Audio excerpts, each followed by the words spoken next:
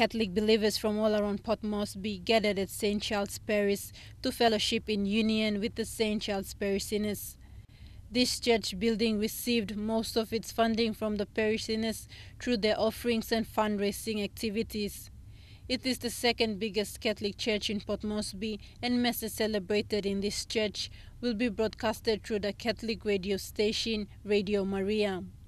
The building is a result of the congregation's faith and serves the Catholic community of Guerrero Stages 1, 2 and 3, parts of Stage 4, Rainbow and Waigani areas.